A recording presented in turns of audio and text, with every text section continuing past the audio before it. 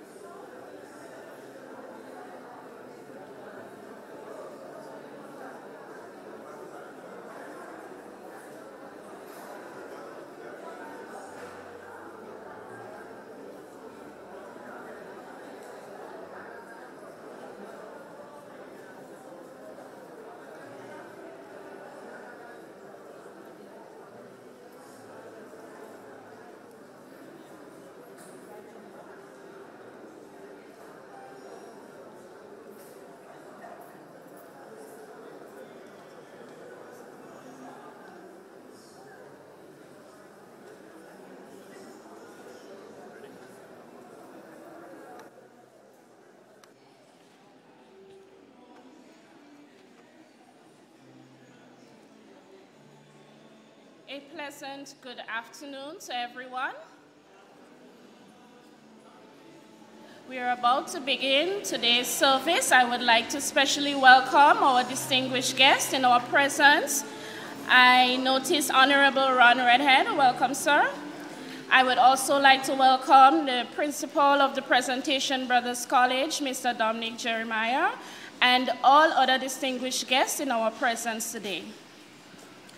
I thank you all for coming today to celebrate the life of Jason Nicol Joseph. There are no words to express the mixture of feelings that exist within us since his sudden passing. We are indeed grateful for your love, kindness, support, and presence in this difficult time. I am Chanel Daniel Frederick, the cousin of Jason. We commence today's Thanksgiving celebration with tributes in honor of Jason Joseph.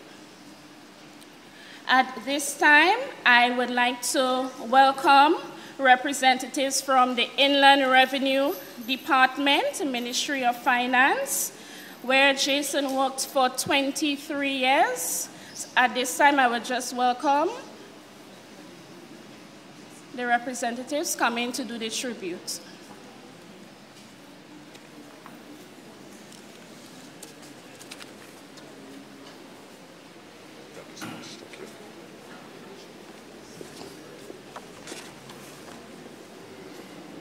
Good afternoon to everybody.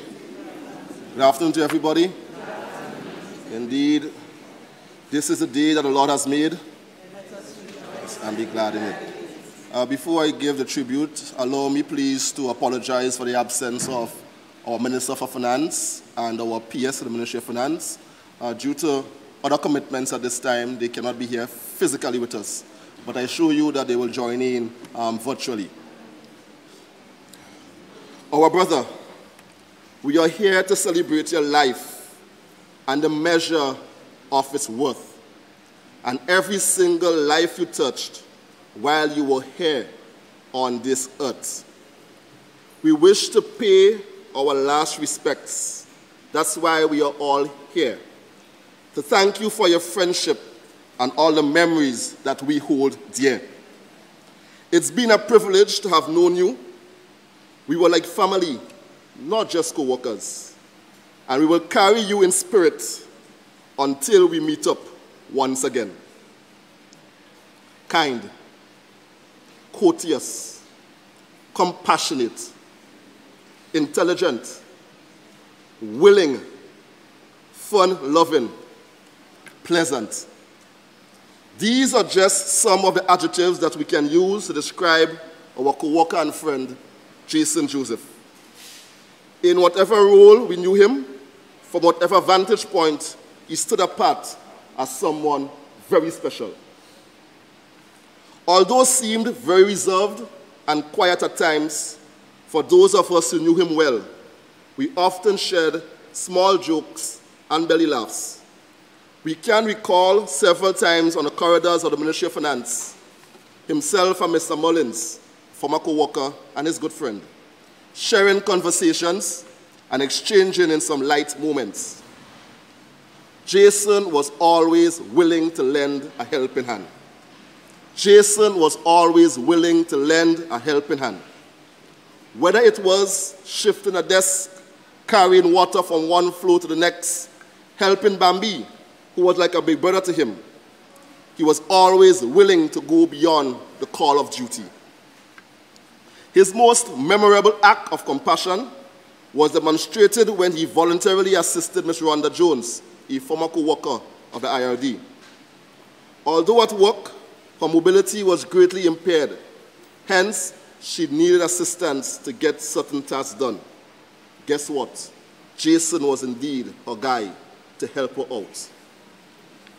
Jason, the staff of the IRD will always remember our small talks, your laughter and your bright smile.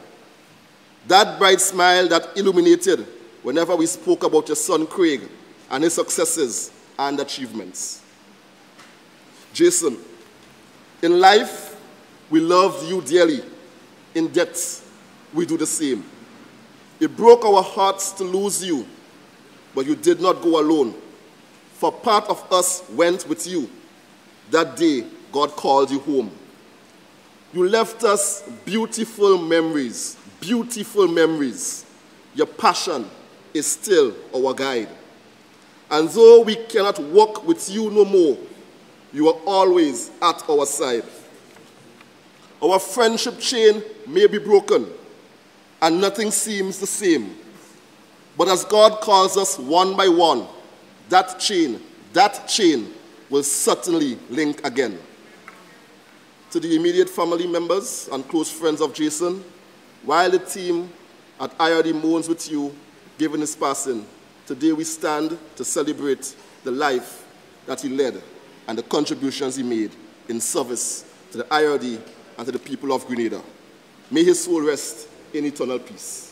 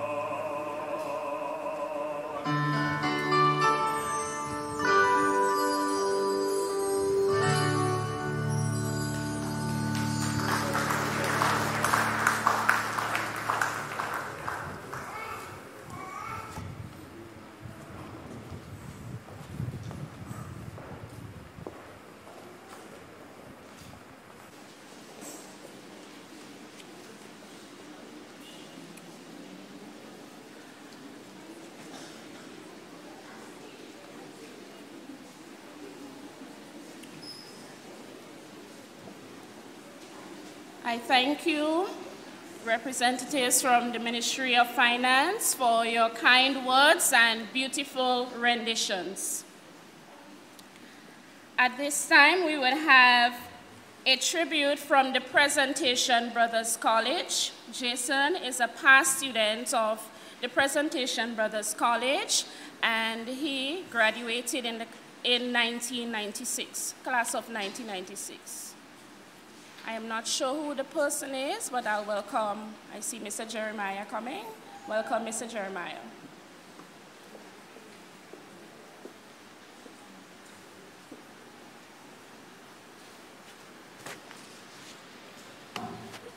Good afternoon, brothers and sisters.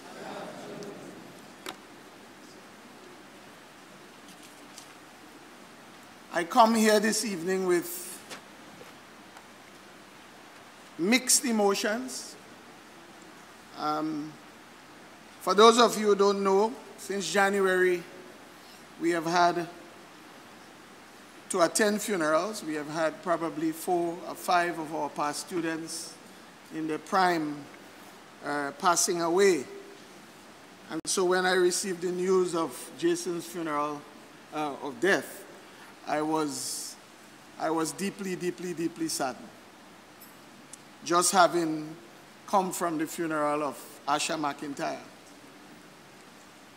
So, on behalf of the board of management, the PTA, executive, the past students, especially the class of 1996, who are here in the numbers, the staff, the students of Presentation Brothers College, I want to express our deepest condolences to Jason's family, his parents, his brothers and sisters, his son, and the rest of the family on Jason's untimely passing.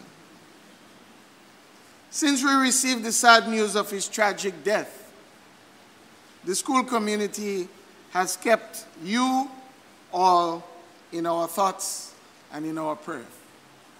You were part of our daily assemblies. We remembered you whenever we had any activity.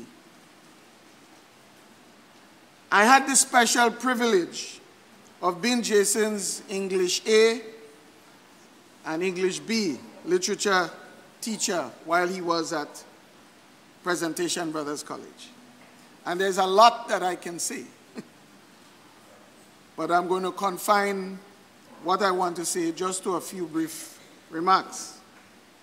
And during this period as his teacher, I got to know Jason very well.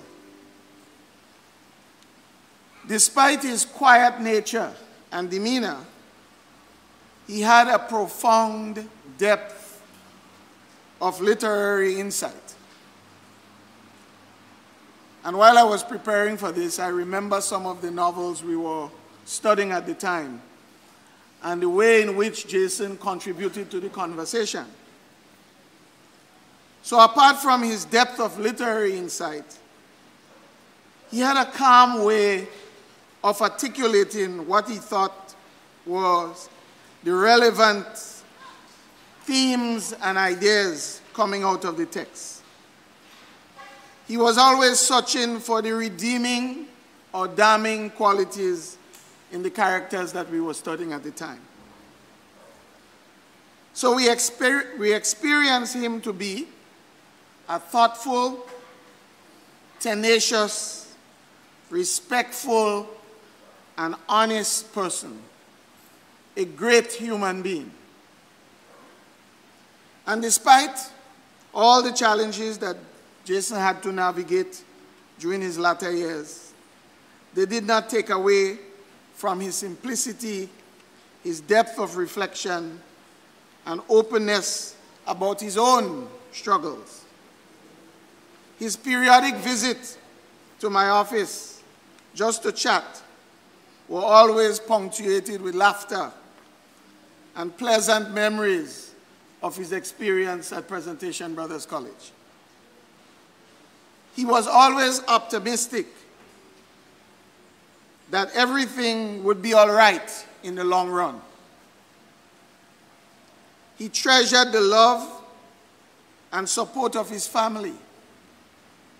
And his greatest pride was his son Craig, whom he told everyone about his successes and about his progress, and about whom we are also very proud.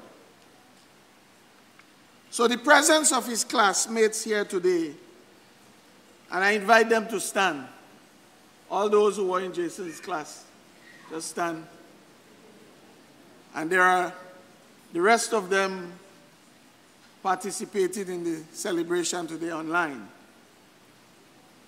So the presence of his classmates here today is a testimony of the way in which they held him in high regard and the bonds of brotherhood that they shared. Just this weekend, I was having a conversation with one of the past students in New York, and he reminded me that Jason was the first class prefect of this particular class. I didn't remember that. A job which he executed without fear or favor. Jason was loved within the PBC community, but he too exhibited a lot of love for his alma mater and always did everything within his power to ensure that he supported the school and that he was present at many of our events. He shared fondly about his formative experience at the school. And so as we come to say farewell to Jason, we do so with mixed emotions. Sad that he had to leave us so soon and so tragically, but happy that he's returning to his Maker. The Lord who gave him life, who brought him into this world, the joy and happiness that he brought to his family as a young man growing up, sharing in all the rites of passage in his life. So today we celebrate his life. We remember him. We are grateful that Jason was a part of our school community and touched the lives of so many of his brothers. So we let him go to his Maker, and we pray that his soul would rest in perfect peace.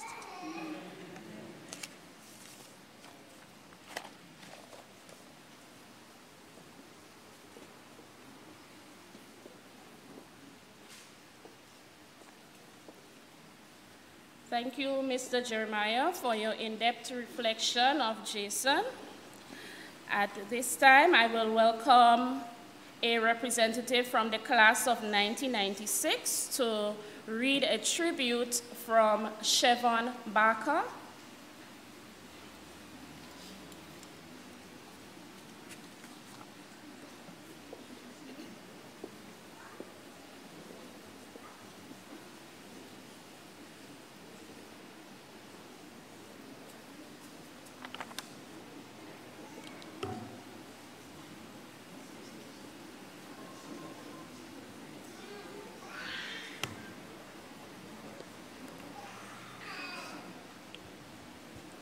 Good afternoon, ladies and gentlemen. How are you hearing me? I am very soft-spoken, so for those of you all who know me, you all know this is really out of my character. Firstly, I'm going to read a tribute sent from Stevon Barker, one of his lifelong friends. They went to Vendome RC together, entered PBC in 1991, and graduated in 1996. As I begin, it is with a heavy heart and a profound sense of sorrow I share these words of remembrance on this solemn occasion. It is with deep regret and sadness that circumstances beyond my control prevent me from being here in person to mourn the loss of my dear friend. Please accept my deepest apology for not being able to stand beside you during this time of challenge and grief. The news of Jason's passing has left me utterly devastated, and I find myself grappling with mixed emotions, something our past English teacher and principal articulated.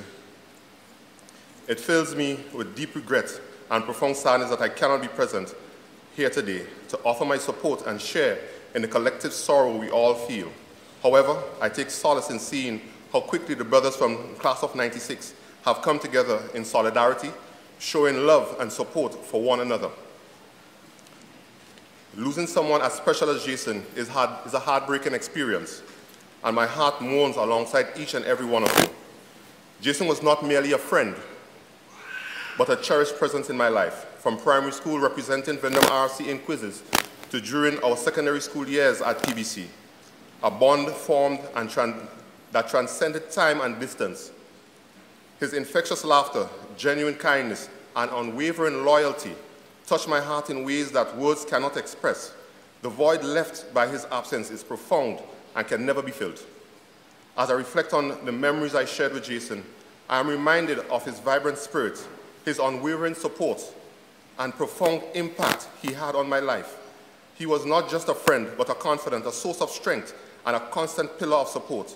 His presence enriched my life in countless ways, and the void left behind is a testament of his irreplaceable role in my life. Jason possessed a remarkable ability to bring joy to even the most challenging situation. His infectious enthusiasm, compassionate nature, and willingness to lend a helping hand were qualities that made him a true friend in the sense of the word. We hear the same articulated by Mr. Randy Cadet in his tribute. He inspired me to embrace life fully, to cherish moments we have, and to celebrate the bonds of friendship that shape our lives.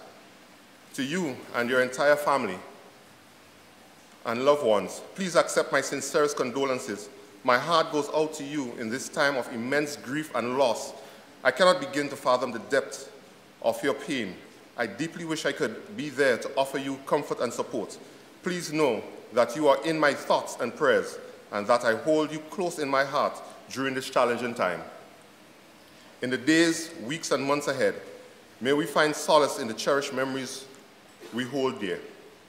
Let us draw strength from the love Jason showered upon us and strive to honor his memory by embodying the kindness, compassion, and zest for life that defined him. Though I cannot be present, please know that my brotherly love for Jason and support for each of you transcends the physical distance between us. As we bid farewell to our dear friend, let us find solace in the fact that Jason's spirit will forever live on within us. May his memory serve as a guiding light, reminding us to cherish each moment, to hold on to our connection with one another, and to never take for granted the precious gift of friendship, love, and life. I will carry Jason in my heart always. I will forever be grateful for the time we shared together. Please accept my deepest condolences, and may we find comfort in the knowledge that we are not alone in our grief and love. Together, let us support one another and honor the beautiful life that Jason lived. Now, I want to add some additional words here. As mentioned by Mr. Jeremiah, Jason was an avid reader, and if you were in class with him, sometimes you would wonder if he was telling you something good or bad, because his vocabulary was so great that you would have to go and drink your dictionary to figure out what he said. So there are 3 words I want to share with you. 2 from memories of class time, and 1 in looking back at the life and times of Jason Nicol Joseph. First is consensus. Mr. Jeremiah, I think you might like these 2. I remember in English class we were doing English mechanics, and the topic of the day was redundancy. The teacher read a sentence which included the phrase, general consensus. Jason snickered loud enough to draw the attention of the teacher. When asked what was the joke, he was able to state, a consensus is a general agreement, and there is no need to add the word general in front of it. From our graduates, we have persons in varying walks of life. However, the consensus among us all is that Jason was one of the best and brightest in our class. The second is procrastinate. In English B class, we are reading A Raisin in the Sun, or Chrysalids, John Wyndham. I think it might be Chrysalids, because the teacher who was in charge of the class on that day is sitting right here with us. In reading, we came upon the word procrastinate. Without warning, the teacher asked, Jason, what does the word procrastinate mean? Because the reader was stumbling. I dare not say who the reader was. All I know, he's in the room. Without hesitation, he was able to provide the meaning of the word procrastinate. I draw the parallel of the word procrastinate to the moment, the word procrastinate and the moments lost as a result of our procrastination to the story of the photographer who was on a safari in search of a perfect sunset photo. Without warning, a pack of wild dogs appeared. The guide said to him, you are a very lucky man. These dogs, you are a very lucky man to see these dogs. The photographer said, it does not matter. All that matters is the sunset photo. The guide replied, they're endangered species. They only hunt at sunset. They eat their prey live. Very few get to see them, and even fewer live to tell the tale. The photographer said, no, it does not matter. Sunset photo, that's all that matters. In a puff of dust, the dogs disappeared, and before the photographer knew it, the sun had started to set. He had lost both opportunities. One, to take photos of this rare species of dogs, and to get his sunset photos. For the photographer, darkness came too soon. He was unable to seize the opportunity and allowed a precious moment to slip away. So too, we allow precious moments to slip away due to our procrastination. The next is the word spoor. The word spoor comes from the South African language Afrikaans. It means track or drag mark. If we look at the spoor of Jason's life, we'll see a man that journeyed through varying terrain, striving for better, at times traveling a difficult route over hills and valleys, but through it all, he was determined, resolute, steadfast, tenacious, purposeful, adamant to strive for better in himself and to help others where possible, and to share a smile in his famous Jason style. You'll see times where he walked, times where he ran, times where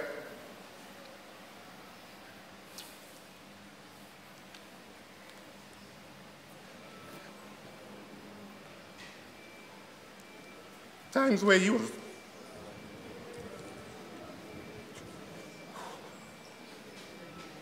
down on his knees. He had the temerity, the unmitigated gall to put his hands on the ground and stand up from the stumbles and continue along life's road. You see a man that never gave up, although there were many opportunities for him to. A man that loved and cherished his family and friends. There's an African proverb that originated from the Zulu tribe in South Africa, Ubuntu.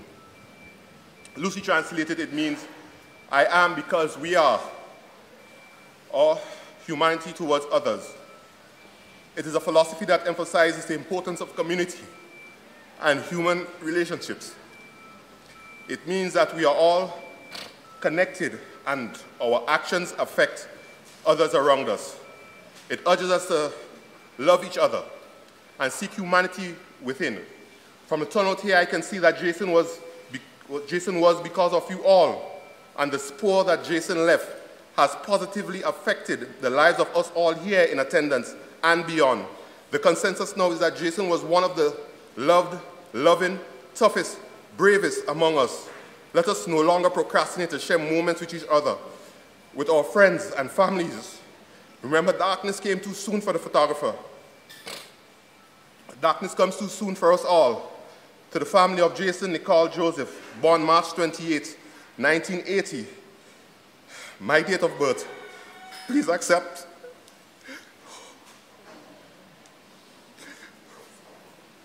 our deepest and sincerest condolences. Thank you.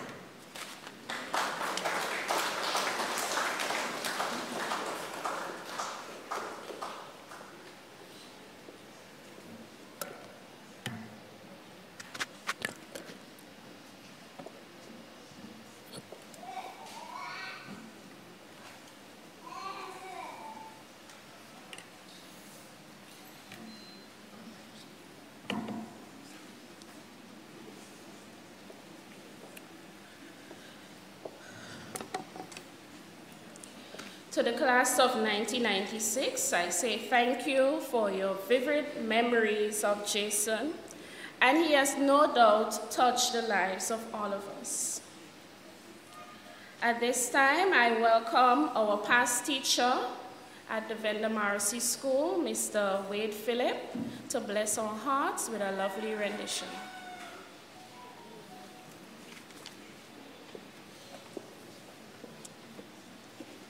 Good afternoon.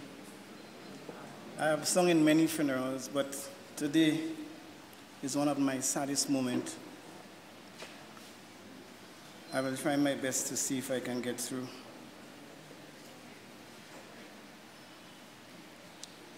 When I'm down and oh my soul so weary, when troubles come and my heart burden be, then I'm still and wait here in the silence until he come and sit a while with me. You raise me up so I can stand on mountains. You raise me up to walk on stormy seas. I am strong when I am on your shoulders. You raise me up to more than I can be. You raise me up so I can stand on mountains. You raise me up to walk on stormy seas. I am strong when I am on your shoulders. You raise me up to more than I can be. You raise me up so I can stand on mountains. You raise me up to walk on stormy seas. I am strong when I am on your shoulders. You raise me up to more than I can be. You raise me up to more than I can be.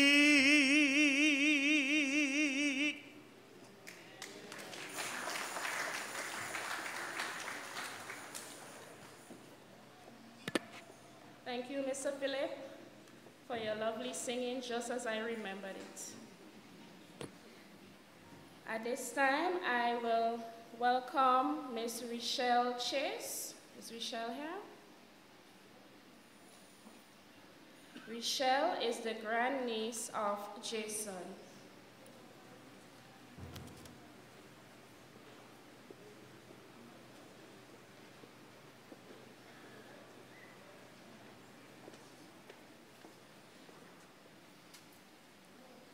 Pleasant good evening, good afternoon, everyone.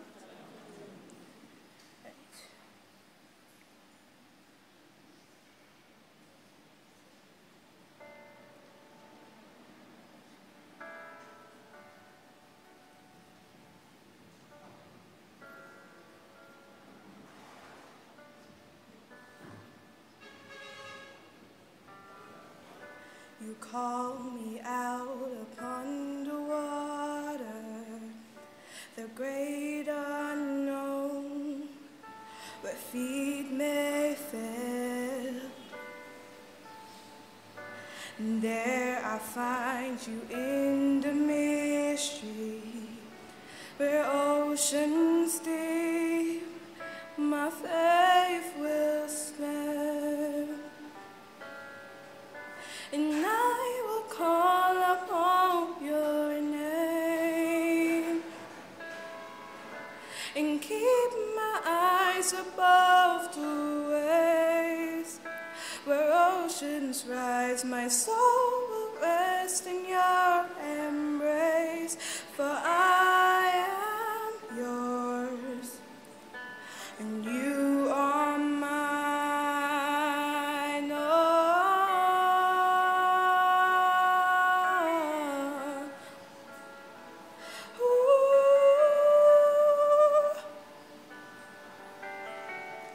Your grace abounds in deepest waters. Your sovereign hand will be my guide.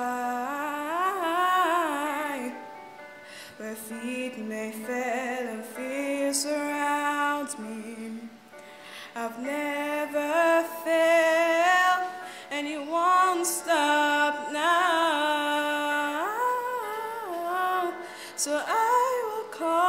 upon your name and keep my eyes above the waves. Where oceans rise, my soul will rest in your embrace. For I am yours, and you are mine. Yeah, yeah, yeah. Ooh, yeah.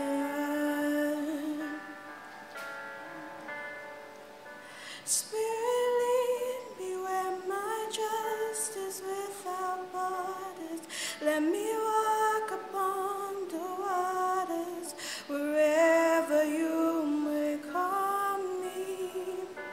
Take me deeper than my feet could ever wander. Let my faith will be made stronger in the presence of my Savior. The Spirit, lead me where my trust is without borders. Let me walk upon the waters wherever you may call me. Take me deeper than my feet could ever wander. Let my faith will be made stronger in the presence of my Savior. And I will call upon your name and keep my eyes above the waves.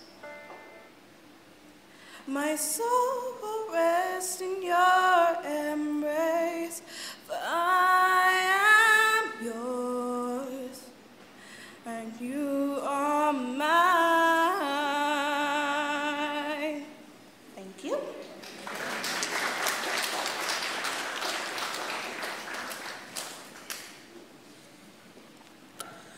Thank you, Rochelle, for your beautiful singing.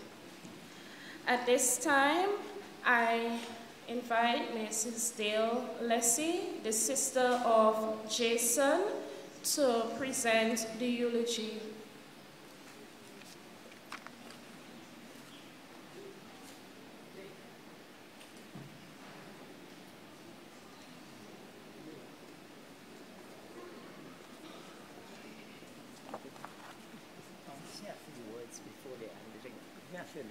The person organizing the program, I will share a few words. Share a few words before the program.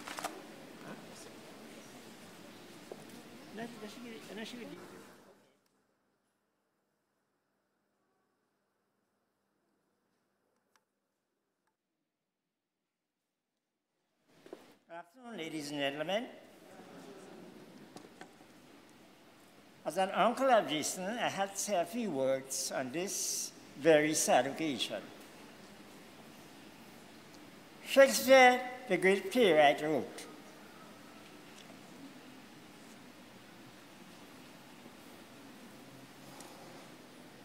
"Cowards die many times before their deaths.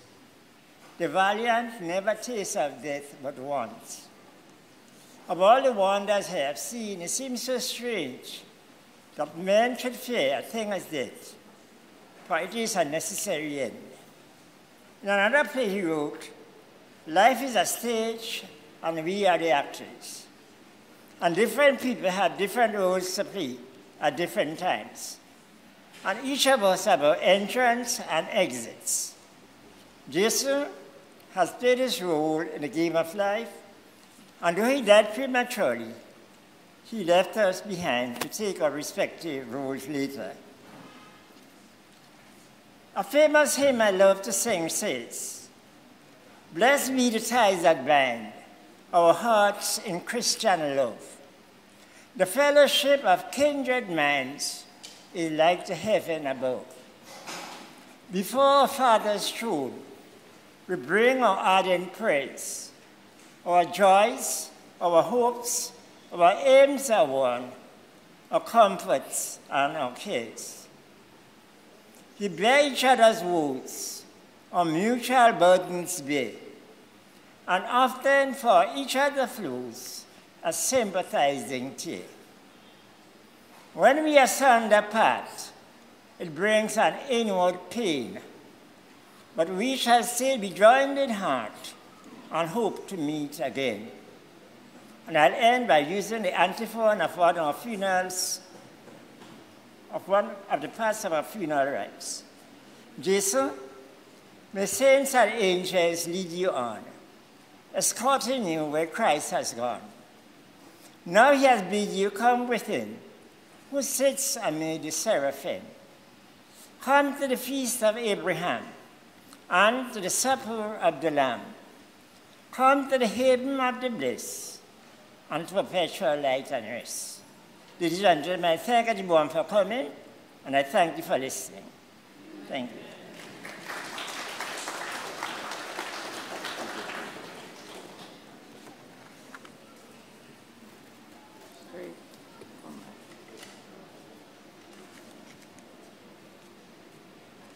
A son, a brother, a father, an uncle, a nephew, a friend, a confidant, a co-worker. These were some of the titles he held. Jason Nicol Joseph was born on Friday, March 28, 1980, to Altheus and Josephine Maureen Joseph. He was my little brother. As a child, he loved reading and singing. He had a very quiet personality. He started his primary education at the Vendome RC School, now called Nativity Catholic School. He was very intelligent and a quick learner. He loved learning and was a high achiever, who placed 13th on the island in Common Entrance examination and put Vendome School on the map. He was then assigned to PBC. At PBC, he excelled and made many lifetime friends and brothers. He spoke highly of the principal, teachers, and peers. Chevon Baker, Jason Benoit, Nilon Bell, Nilon, may you rest in peace, were among his brothers at the school. Chevon being his protector to ensure that he was always safe. He successfully completed his secondary education and was part of the graduating class of 1996. Jason and the brothers in his class formed a bond throughout the years that lasted a lifetime. Jason was very kind-hearted, helpful, honest, among other qualities which were all mentioned before. He had a great sense of humor and enjoyed a good joke. As family, he was very confidential. He would know something and he would never spill it to another person. The famous joke, we broke Mom's lamp, up to this day, she has never known who broke her lamp. He never spoke. On his passing, my sister Patti asked, "Dale, you can tell me now who broke the lamp." And I said, Jason took it to the grave, and I too will take it to the grave. And I surely will. He knew what to say and what to keep. However, this did not take away from his smart mouth. He was very good at giving sharp answers, which could leave one thinking because of the words he used. He really knew how to get you thinking. As a young man, he enjoyed socializing with his friends and even hanging out by himself. He moved businesslike very quickly, assisting others who called on him. He loved reading the Bible, and we believe that he read the whole Bible. He also enjoyed reggae music. Jason had an only son, Craig Jason Joseph, the apple of his eyes, whom he was very proud of. Jason was a people person, but a loner in many ways. He enjoyed being alone, just quiet most of the time. Everyone who knew him witnessed that. He would say, "I am breezing out." he didn't really need much company to have a good time. We left for work together on Thursday, May 11th. Jason, my son Dane, and myself. We chatted along the way as usual. Everybody went to work, not imagining, no imagination at all as to the horrific ending that would come to him. He returned from work and came home, ran errands from his parents, and he told his parents good night, see you tomorrow, please God, and that was it. His tomorrow is not on earth anymore. He was taken from us, but his spirit lives on. We know he was a peaceful soul, and God has him in the palm of his hands. Jesus knows how we feel, and he has given me the courage to stand here. Jason, we love you, and we miss you. Goodbye, brother. I thank you.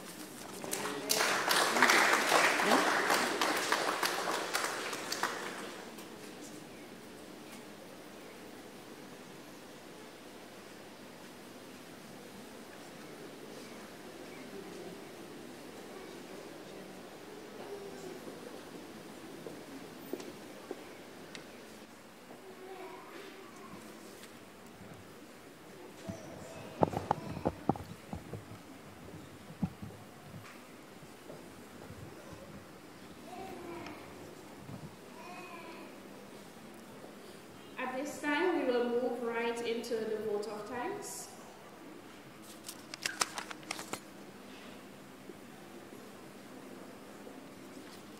Good afternoon, everybody.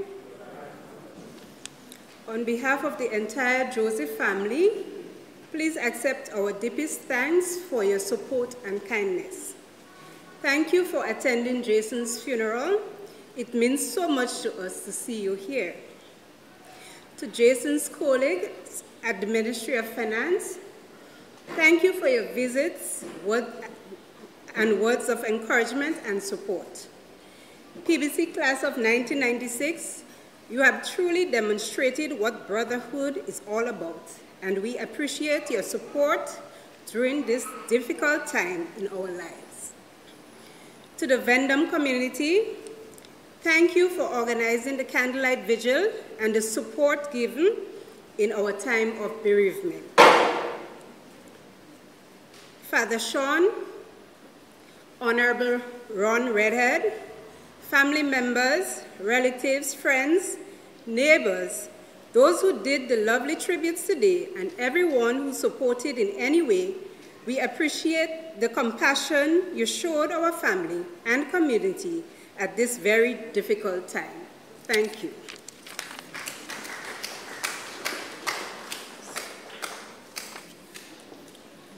At this time, I welcome the principal celebrant, Father Sean Douglas, for the funeral.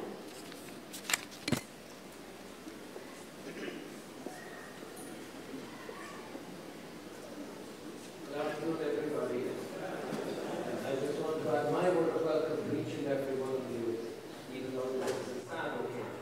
Welcome especially to our parliamentary representative, to Jeremiah, and to all of you, his friends and his co-workers, and all who loved Jason in this life, but especially his family members, his parents, his son Ray, and Dale and Patti, and all the family members who loved him. We're here with you this afternoon to stand with you in solidarity, not just the support of our presence and the support of our prayers, but especially the support of our faith. So I invite you all to stand now, and I invite both family members to gather around the coffin as we prepare to welcome the body of our brother to the seat in his.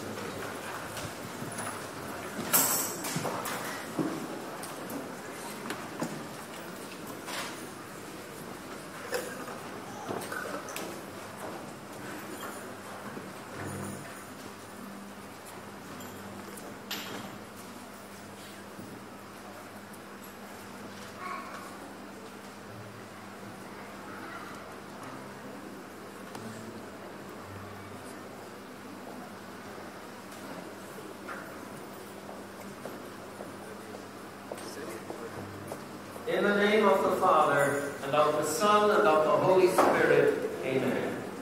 The grace of our Lord Jesus Christ, and the love of God, and the fellowship of the Holy Spirit be with you all. In the waters of baptism, Jason died with Christ and rose with him in new life. May he now share with him eternal glory. The water with which we sprinkle the coffin is a reminder to us of the water of baptism. Jason was born again of water and the Holy Spirit as a child of God.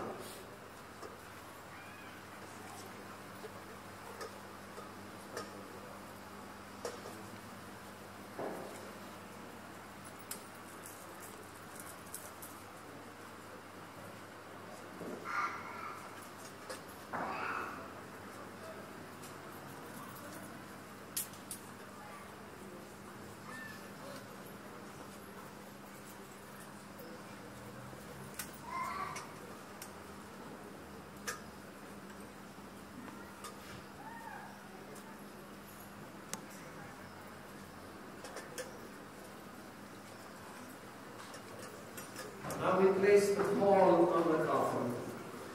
At his baptism, Jason was clothed in a white garment, signifying his dignity as a child of God. And now the family members will place the pall on the coffin. That cloth covering is a reminder that even in death, our bodies are temples of the Holy Spirit.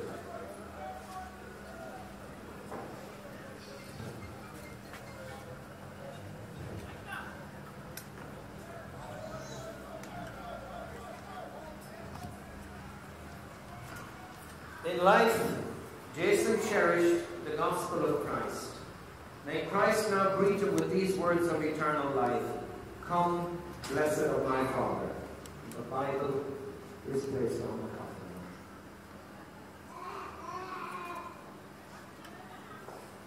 And in baptism, Jason received the sign of the cross.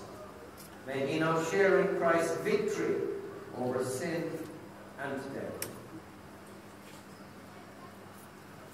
And now we sing our entrance hymn as we escort the body of our brother forward to the altar.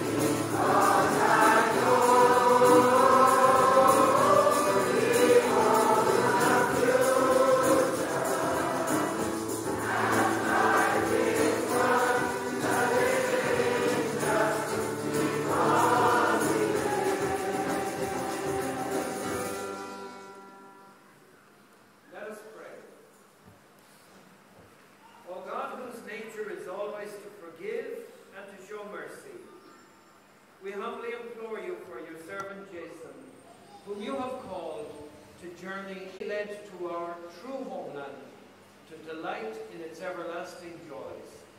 Through our Lord Jesus Christ, your Son, who lives and reigns with you in the unity of the Holy Spirit, God, forever and ever. Amen. Please be seated now as we listen to the Word of God.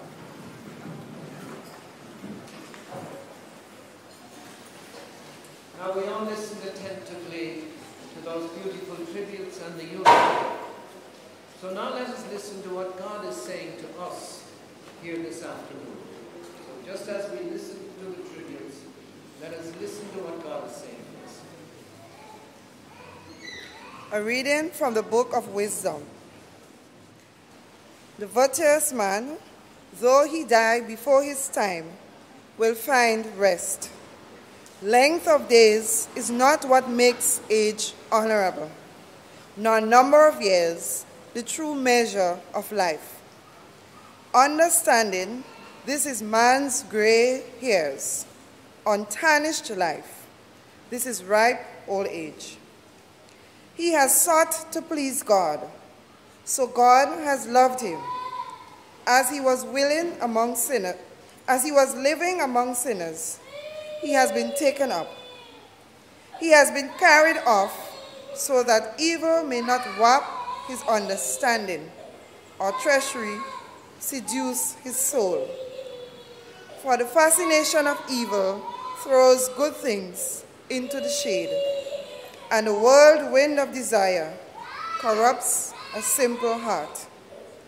Coming to perfection in so short a while, he achieved long life.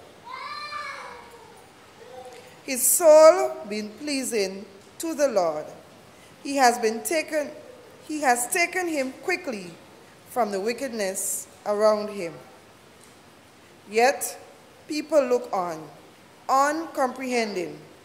It does not enter their heads that grace and mercy awaits the chosen of the Lord, and the protection his holy ones. The word of the Lord. Thanks be to God. Amen.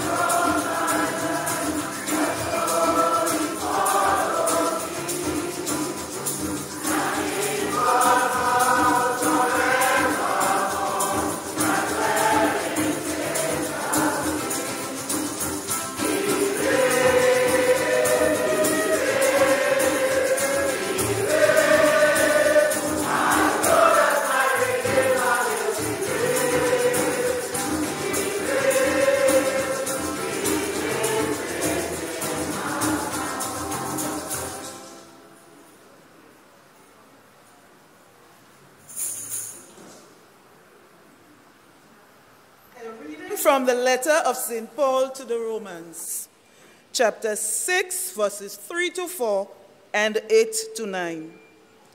When we were baptized in Christ Jesus, we were baptized in his death. In other words, when we were baptized, we went into the tomb with him and joined him in death, so that as Christ was raised from the dead by the Father's glory, we too might live a new life. Both we believe that having died with Christ, we shall return to life with him. Christ, as we know, having been raised from the dead, will never die again. Death has no power over him anymore. The word of the Lord. Thanks be to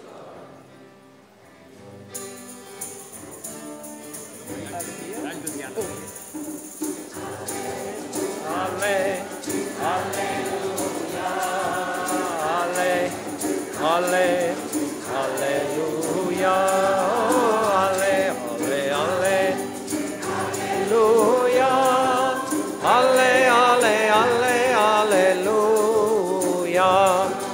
Alleluia, alleluia, alleluia. Come, you whom my Father has blessed, says the Lord. Take for your heritage the kingdom prepared for you since the foundation of the world. Alleluia, alleluia,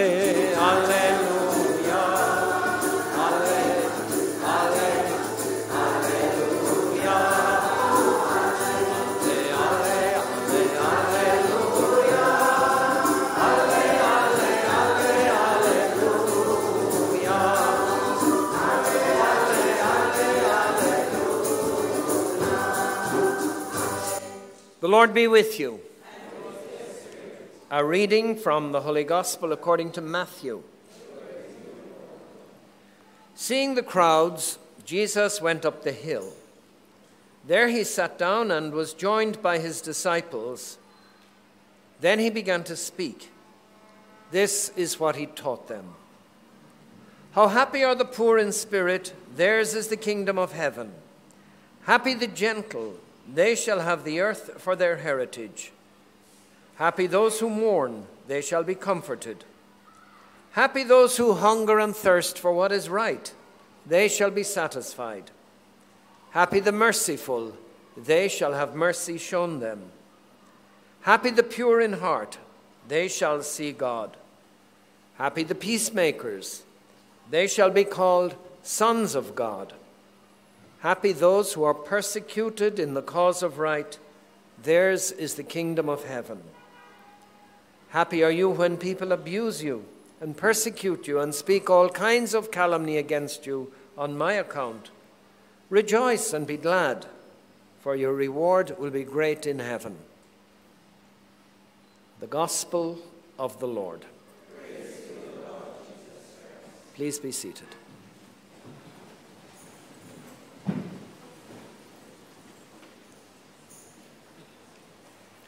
You know, as an old man myself, I always feel a certain sense of satisfaction when I have the funeral. We've had a lot of funerals in the last couple of months.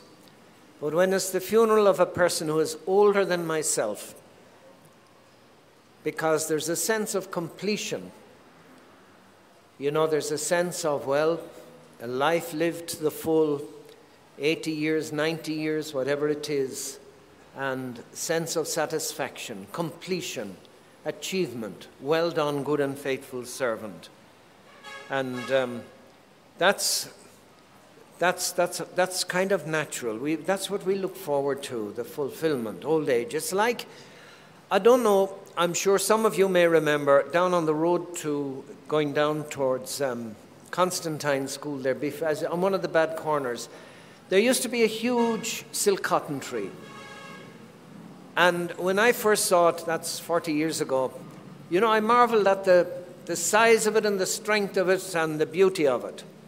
But then as the years passed, it began to degenerate. and it began to deteriorate, and then a branch fell off, and another branch fell off, and eventually it had to be cut. But without regrets, it had fulfilled its purpose. It had been there, it had provided shade, people had passed under it, and it had fulfilled its purpose on this earth. There was no regret. It wasn't as if to say, oh, that's spoiling the environment. No, it had done its bit, and countless seeds and seedlings had been spread from it throughout the countryside, and as I said, no regrets. It had to go. But the funeral of a young man like this is always difficult. What it reminds me of, especially a sudden death like the death of Jason, you know, you're sitting in your house at night and your light is on and you're watching television and your fridge is working and you're sitting there, and then suddenly the current goes. You don't know for what reason. Blackness, silence, TV gone off, no current. You don't know where is the flashlight, where are the box of matches, have I a candle somewhere, where's the lamp? And you feel, first of all, a bit confused, a bit frustrated, a bit angry maybe, and maybe even a little bit frightened because of the suddenness where everything finished. The light went, and there's blackness. How do I cope? And you struggle, and you struggle, and you search, and you stumble about in the dark, in frustration and maybe even in anger, until you find a box of matches and you find a candle and you strike one match and you light one candle, or you find one little flashlight and you switch it on and you have a little light, and the light dispels the darkness, and then you have new hope. And then hopefully they fix up whatever the problem was and the light comes back on. And then there's a sense of relief, a sense of, oh, thanks be to God. I wonder what caused it. And you go back, your television set comes back on, and the light is back on, and you hear the fridge working again, and life carries on.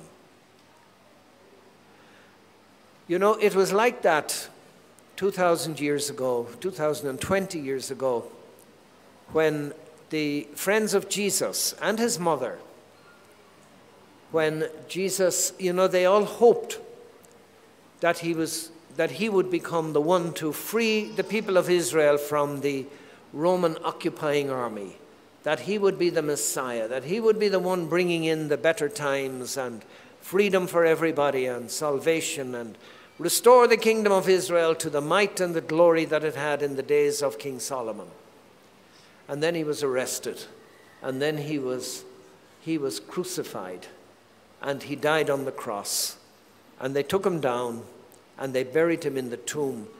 And we're told there was darkness over the earth. For a number of hours, there was darkness over the earth. And the despair and the frustration and probably the anger and maybe the fear of his friends and Mary, his mother, and John and James and Peter and the others that were so close to him. And they knew that they had failed him, especially Peter, who promised he'd never deny him, and the others, and they left him, and there was that sense of frustration, that sense of failure, until Sunday morning. And on Sunday morning, the light shone, because they discovered that Jesus was no longer in the tomb, that he had risen, that death is not the end, that death is a transition, that he had risen from the dead, that he had overcome all the evil that had come against him, that by his goodness, by his love, by his truth, by his compassion for people, he had overcome all the hatred of his enemies, all the hatred of the scribes and the Pharisees that were jealous of his power and his popularity, and all those who had crucified him. He had overcome it, saying, Father, forgive them because they don't know what they're doing. And the light shone, and they had that new hope, that new hope that, yes, he suffered, he died, but he has risen again. So death takes on a new meaning. The finality of death is changed. Now it's not something final, but it's a transition. It's a transition. We heard in the first reading there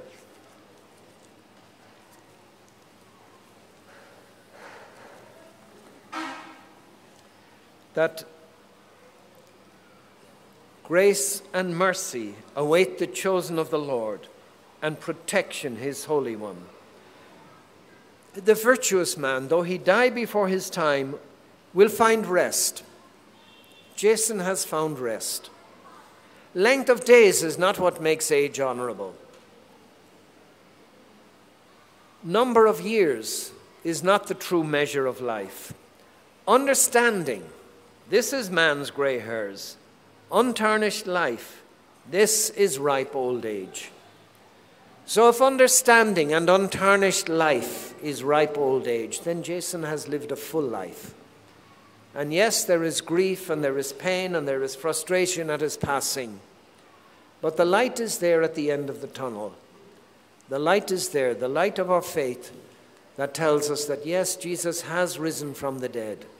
Yes, death is not the end of everything. Yes, we have hope. We do live in hope of the fullness of life, of an eternity of happiness and of joy. So, you know, we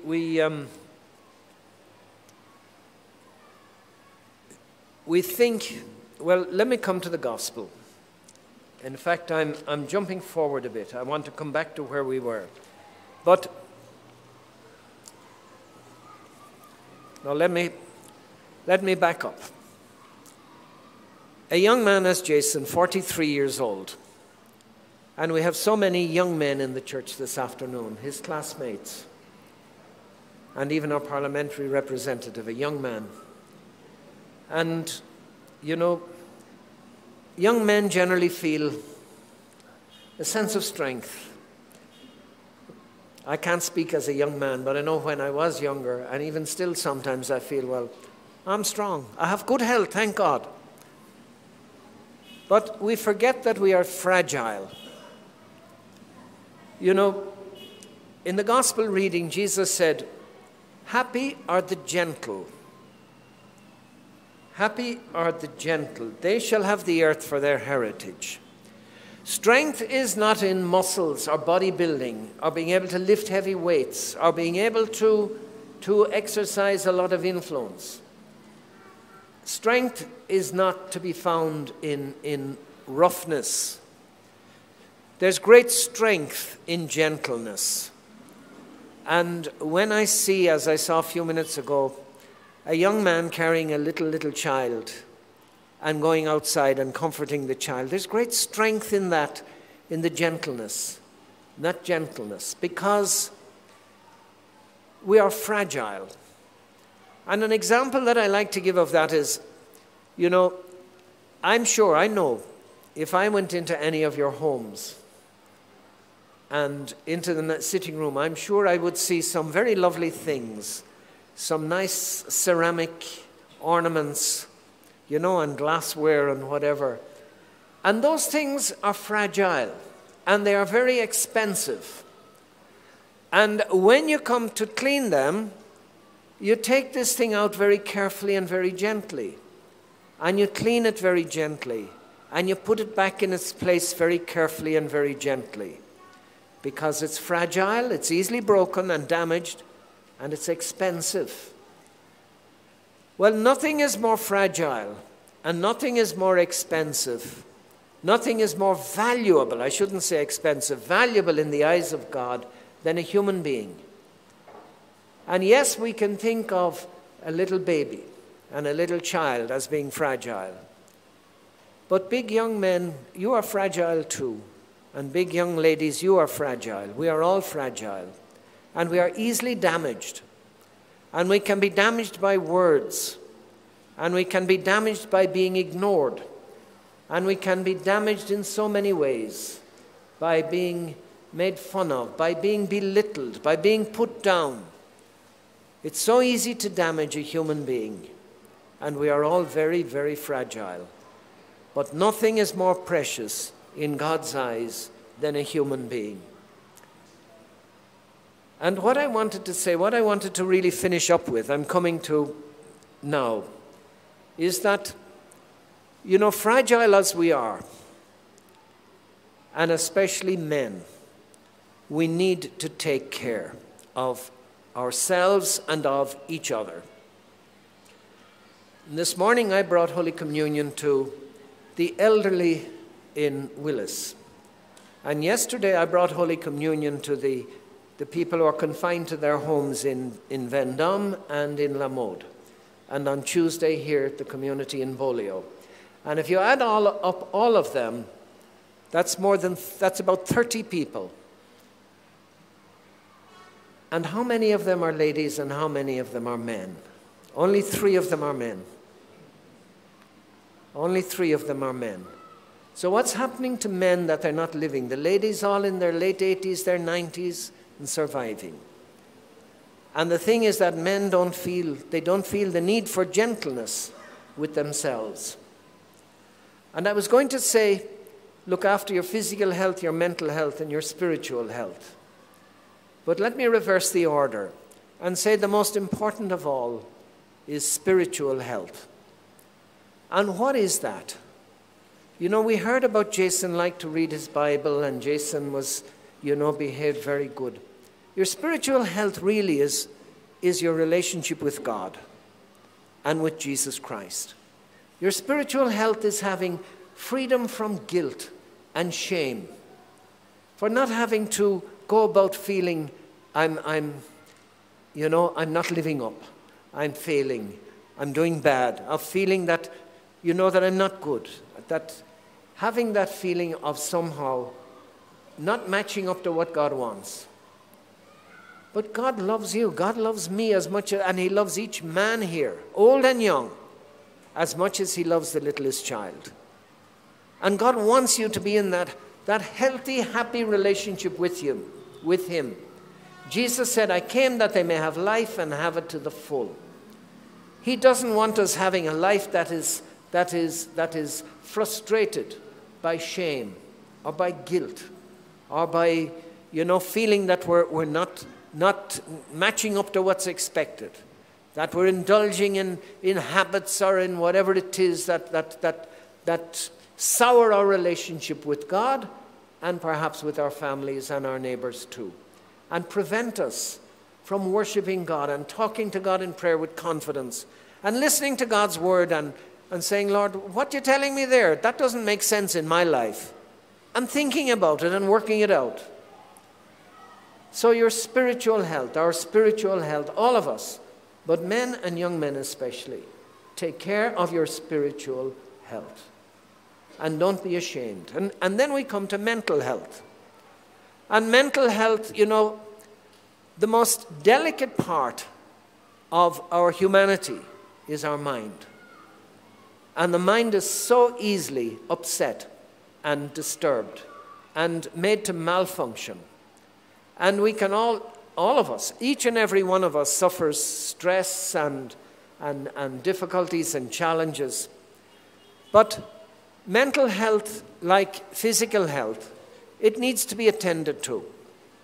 And if we ignore problems that we have, and if we just keep quiet, and we just ignore and say it'll go away and I'll get over it and I don't have to talk, it's only going to get worse.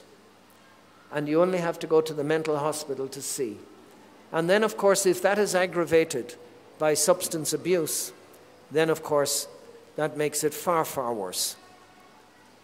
So attend to your spiritual health and attend to your mental health. There is no shame in going to somebody and saying, look, there's something I have to talk about. There's something I have to get out. And thanks be to God in the community, we have people, good people, counselors, and not only qualified people, but people who can sit down and listen in confidence. We heard that Jason could do that what he heard in confidence, he kept it in confidence. Be able to do that and can reach out to each other and hear each other's problems without spreading it all over the community. And being able to, you know, there's a very close relationship between the two words, hearing and healing. There's only one letter in the difference, R and L. Because if you have a problem and you are able to talk about it to somebody who can hear it, not somebody who will say, oh, yeah, I can't be bothered, but somebody who will really sit down and listen and hear what you have to say, there is healing in that. You will feel better for that. So reaching out to each other with hearing and bringing that healing. And then, of course, there is the physical. And again, we're human beings. Our bodies are not made of iron. We hear about Iron Man and Superman. We're not. We're human beings, and our bodies need attention too. And if we don't pay attention to them, they're going to give us trouble. So we learn something, try to learn something from our coming here this afternoon, from reflecting reflecting first on the life of Jason. And we heard so much about it in the eulogy and in the other tributes. And reflecting on the Word of God. And you know, I shouldn't pass on without going back over that gospel, because it contradicts the ideology that we live in today. Because where is happiness to be found? The world we live in today tells us that happiness is to be found in plenty money. Win the lottery and you'll be happy. What is it? They have something now, multiply, whatever it is. And you get, instead of getting $240, you get $2,000. I don't know. But Jesus says no. He says, happy are the poor in spirit. And poor in spirit is not destitute. Poor in spirit is not going hungry because you can't buy a loaf of bread. Poor in spirit means realizing that what you have, whether it's much or whether it is little, is entrusted to you by God. And you accept it with gratitude, realizing that it's a gift from God. And you appreciate it, and you break it and share it. As Jesus did with the 5 loaves and the 2 fish. Break and share with those who don't have. And you find happiness in that. And he said, happy are the gentle. I've spoken about that already. And he said, happy are those who mourn. So how can you be happy if you're mourning? If you're mourning, how can you be happy? Well, you know, if you didn't mourn and if you didn't feel sad, it would mean you didn't love Jason. Your mourning is a sign. And your grief is evidence of your love that you had for Jason and Jason had for you. And let me say a little word about that. Because, you know, we talk about faith. And we all have to have faith. You have to have faith. We have faith in doctors and we have faith in lawyers. And, you know, you go to the doctor and you pay him and you trust that the advice he's going to give you and that the medication and the whatever it is, the procedures, are going to help you. You have faith in the doctor. And you go to the lawyer and you put your money there and you tell him your troubles and your problems and you trust, you have faith that he's going to help you. Or you bring your little children to the school, your most precious possession, and you trust the teachers are going to take care of them. So we have to have faith. And we have to have faith in God. Because without faith in God, where are we going? What are we doing? If we trust that there is a God who created us, put us here on the earth, a God who loves us, a God who became one of us in the person of Jesus Christ, a God who wants us to have the fullness of life. And if you have faith in that God, then trust him, just as you would trust the lawyer or the doctor with your money or with your life. So we have faith. But the time will come when you will see God face to face, as it came for Jason. And you don't need faith anymore because you're with God then. You don't have to say, well, you know, I believe I will be with God, because you're with God. So faith comes to an end. And we can't live without hope. To live without hope would be hopeless. And we couldn't continue. But a time comes, and I'm sure it has come for Jason already, when his hopes of happiness have been fulfilled. When in the happiness of being with God in heaven, our deepest and our wildest hopes are fulfilled. So we have faith and we have hope, and then we have love. And I'm not talking about sentiment or emotion or feeling. I'm talking about the love that gets up in the morning and goes to work and pays the bills, the utilities, the love that reaches out to family members to see that they're well taken care of, the love that, that's practical and down to earth, and that's expressed in the daily living, in the actual practice of care and concern for each other. And there's love. And what I want to say to you, all of you, his family members, is that love doesn't end. Faith ends, hope ends, but love does not end. And the love that you had for Jason, that continues. And the love that Jason has for you, that continues. And you will be united with him. He won't come back to you, but we will go and join him. And he said, happy the merciful. Not those who keep vengeance in their hearts or refuse to forgive. Because refusal to forgive means that we keep something rotten inside, something that hurts, something that is not good, something that is like a cancer inside. And if we can excise that, if we can get rid of that, and let that go, and show mercy and show love, then yes, we experience the happiness that God wants us to have.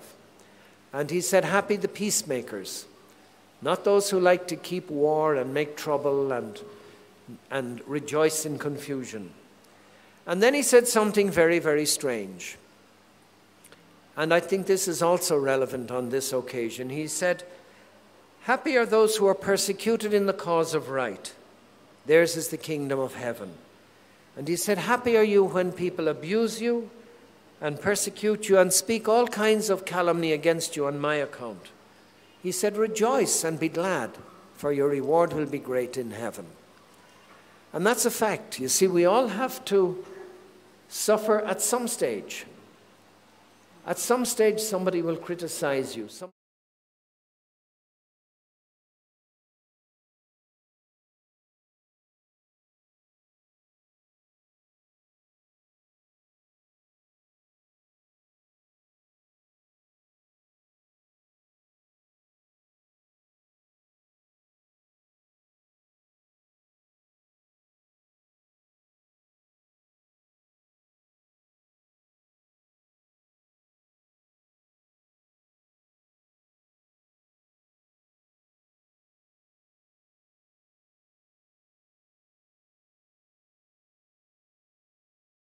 They may have life and have it to the full. So reflect on the life of Jason, the 43 years. Reflect on the word of God that you have listened to, what God has said. And then reflect on your own life. Where are you going? What is your relationship with God? What is the state of your health, your spiritual health, your mental health, and your physical health? And know that God doesn't want you to suffer ill health in any of those three areas. He wants you to have that fullness of life. He wants you to have a life of joy and of fulfillment.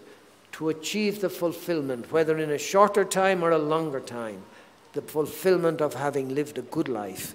And going before God, whether suddenly like Jason or after a long illness, going before God, not with fear, not with trembling, not with fretting and anticipation, but going before God with joy and gladness, like coming home, like reaching home after being away for some time, and being happy with our Father in heaven for all eternity.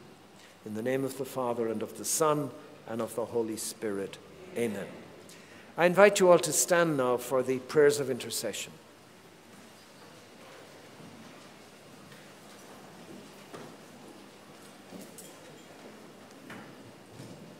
Lord be with you. Brothers and sisters, Jesus Christ is risen from the dead and sits at the right hand of the Father, where he intercedes for his church.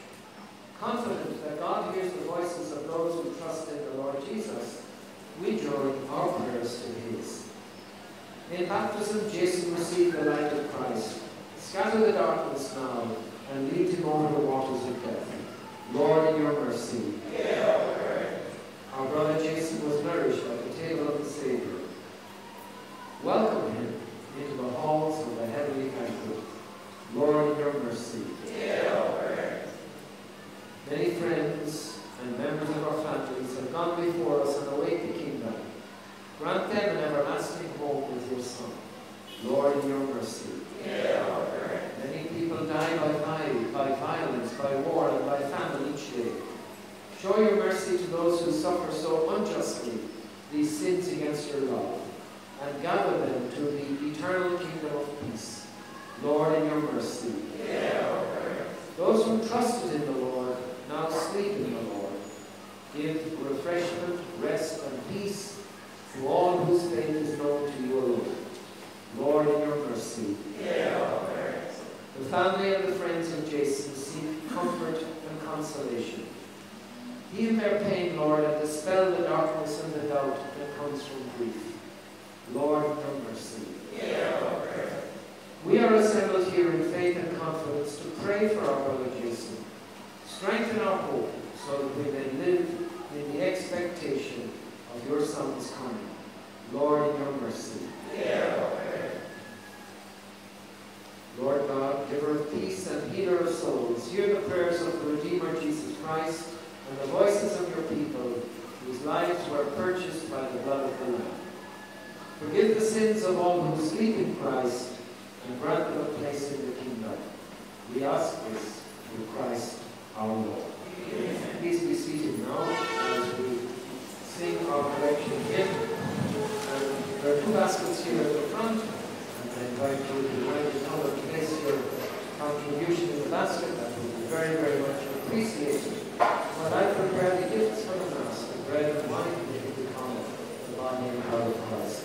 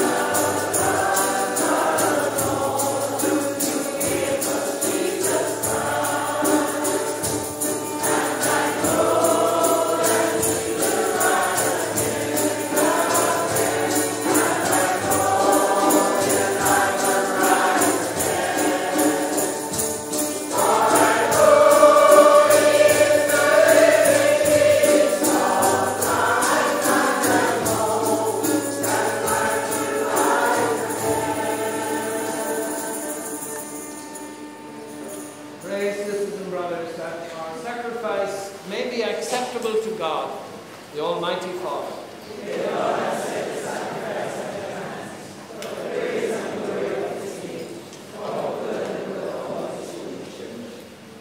As we humbly present to you these sacrificial offerings, O Lord, for the salvation of your servant Jason, we beseech your mercy that he who did not doubt your Son to be a loving Savior may find in him a merciful Judge who lives and reigns forever and ever. Amen. The Lord be with you. And with your spirit. Lift up your hearts. Let us give thanks to the Lord our God. It is truly right and just, our duty and our salvation, always and everywhere to give you thanks, Lord, Holy Father, Almighty and eternal God, in Christ our Lord. In him the hope of blessed resurrection has dawned, that those saddened by the certainty of dying might be consoled by the promise of immortality to come. Indeed, for your faithful Lord, life is changed, not ended. And when this earthly dwelling turns to dust, an eternal dwelling is made ready for them in heaven. And so with angels and archangels, with thrones and dominions, and with all the hosts and powers of heaven, we sing the hymn of your glory, as, without end, we acclaim.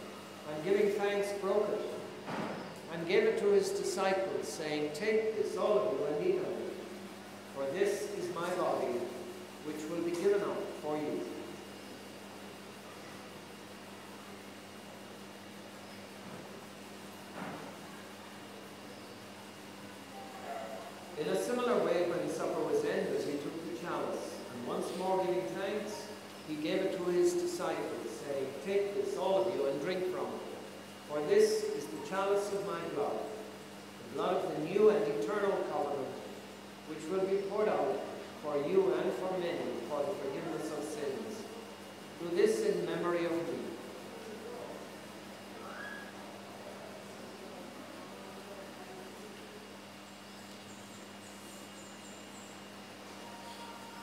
The mystery of faith.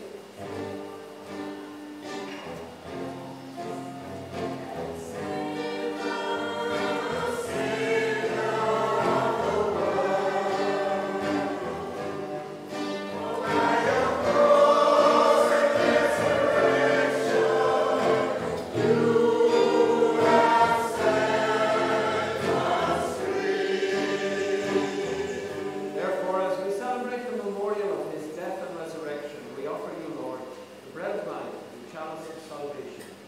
giving thanks that you have held us worthy to be in your presence and minister to you. Humbly we pray that, partaking of the body of Christ and the body and blood of Christ, we may be gathered into one by the Holy Spirit.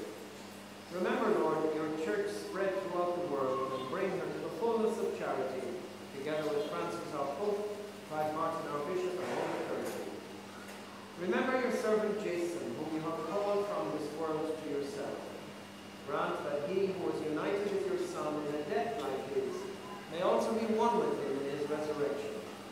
Remember also our brothers and sisters who have fallen asleep in the hope of the resurrection, and all who have died in your mercy. Welcome them into the light of your face. Have mercy on us all, we pray, with the Blessed Virgin Mary, Mother of God, with blessed Joseph, her spouse, with the blessed apostles, and with all the saints who have pleased you throughout the ages, we may merit to be co-heirs to eternal life, and may praise and glorify you through your Son, Jesus Christ. Through him and with him and in him, O God Almighty Father, in the unity of the Holy Spirit, all glory and honor is yours forever and ever.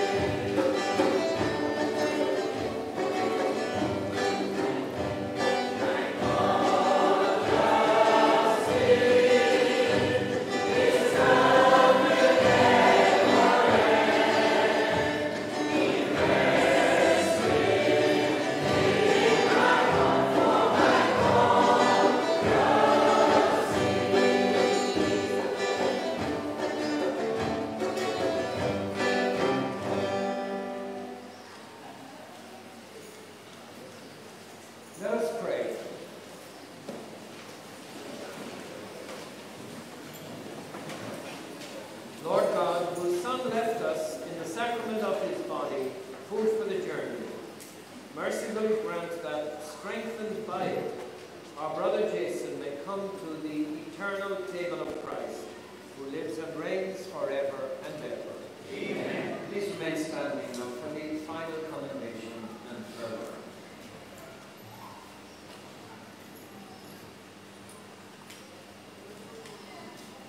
Before we go our separate ways, let us take leave of our brother. May our farewell express our affection for him. May it ease our sadness and strengthen our hope. One day we shall joyfully greet him again, and the love of Christ which conquers all things destroys even death itself. I invite you to respond to each verse of this farewell anthem.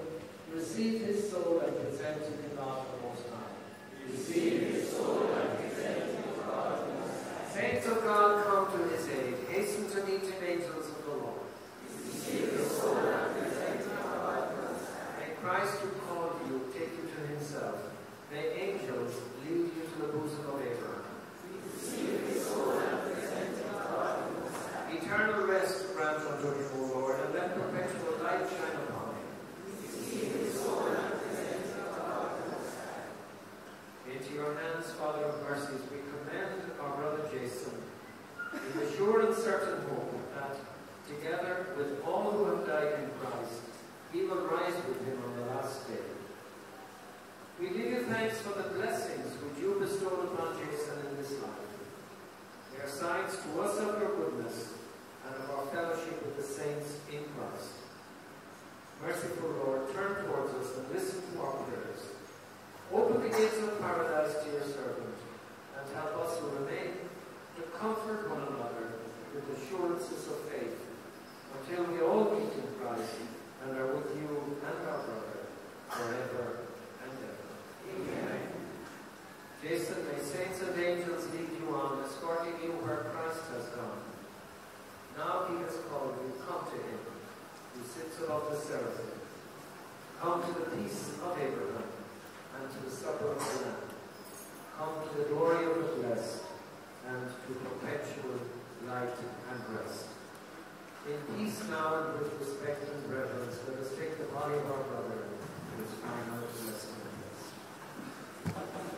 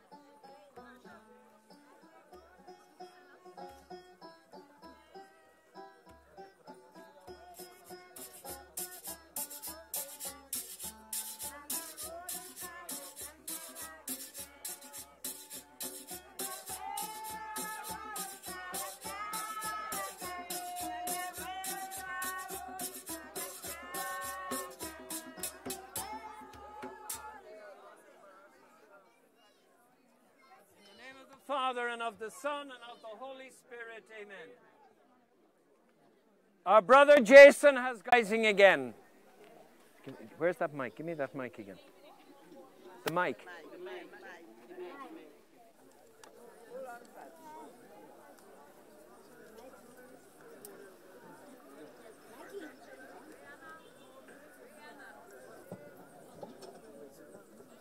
Our brother Jason has gone to his God's children in heaven.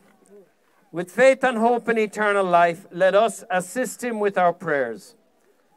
Let us pray to the Lord also for ourselves. May we who mourn be reunited one day with our brother. Together may we meet Christ Jesus when he who is our life appears in glory. We read in sacred scripture, our true home is in heaven, and Jesus Christ, whose return we long for, will come from heaven to save us. And we now bless the tomb. Lord Jesus Christ, by your own 3 days in the tomb, you made holy the graves of all who believe in you. And so you made the grave a sign of hope that promises resurrection, even as it claims our mortal bodies. Grant that our brother may sleep here in peace until you awaken him to glory. For you are the resurrection and the life. Then he will see you face to face, and in your light will see light, and know the splendor of God. For you live and reign forever and ever. Amen. I can go down now.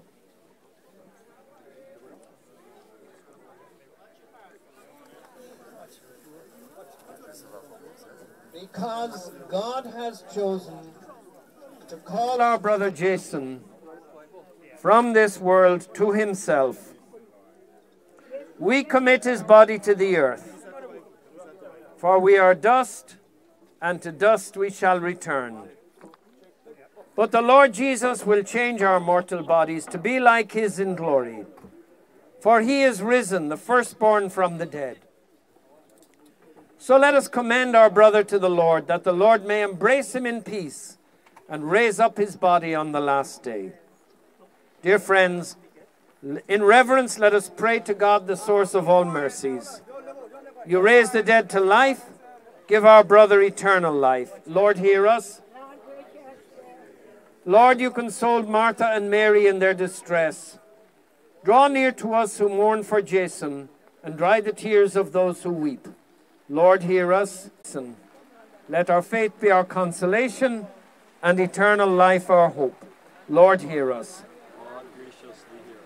We pray for all who are buried in this cemetery. May their sufferings be lessened, may their joys be increased, may the light of glory shine on them, and may they rest in peace. Lord, hear us. And now, with longing for the coming of God's kingdom, let us pray together. Our Father, who art in heaven, hallowed be thy name. Thy kingdom come, thy will be done on earth as it is in heaven. Give us this day our daily bread, and forgive us our trespasses, as we forgive those who trespass against us. And lead us not into temptation, but deliver us from evil. Amen. Loving God, from whom all life proceeds, and by whose hand the dead are raised again, though we are sinners, you wish always to hear us. Accept the prayers we offer for your servant Jason. Deliver his soul from death. Number him among the saints, and clothe him with the robe of salvation, to enjoy forever the delights of your kingdom. We ask this through Christ our Lord. Amen. Bow your heads and pray for God's blessing. Merciful Lord, you know the anguish of the sorrowful. You are attentive to the prayers of the humble. Hear your people who cry out to you in their need, and strengthen their hope in your lasting goodness. We ask this through Christ our Lord. May the prayers of Mary, the Mother of God, who stood by the cross as her son was dying, help those who mourn for Jason, and accompany all of us in our time of need. Remember, man, that thou art dust, and unto dust thou shalt return. Eternal rest grant unto him, O Lord. May he rest in peace. May his soul and the souls of all the faithful departed, through the mercy of God, rest in peace. Now the first glorious mystery of the Most Holy Rosary, the resurrection. Our Father who art in heaven, hallowed be thy name. Thy kingdom come, thy will be done on earth as it is in heaven. Give us this day our daily bread, and forgive us our trespasses, as we forgive those who trespass against us. Lead us not into temptation. Hail Mary, full of grace, the Lord is with thee. Blessed art thou among women, and blessed is the fruit of thy womb, Jesus. Hail Mary, full of grace, the Lord is with thee. Blessed art thou among women, and blessed is the fruit of thy womb, Jesus. Hail Mary, full of grace, the Lord is with thee. Blessed art thou among women, and blessed is the fruit of thy womb, Jesus. Hail Mary, full of grace, the Lord is with thee. Blessed art thou among women, and blessed is the fruit of thy womb, Jesus. Hail Mary, full of grace, the Lord is with thee. Blessed art thou among women, and blessed is the fruit of thy womb, Jesus. Hail Mary, full of grace, the Lord is with thee.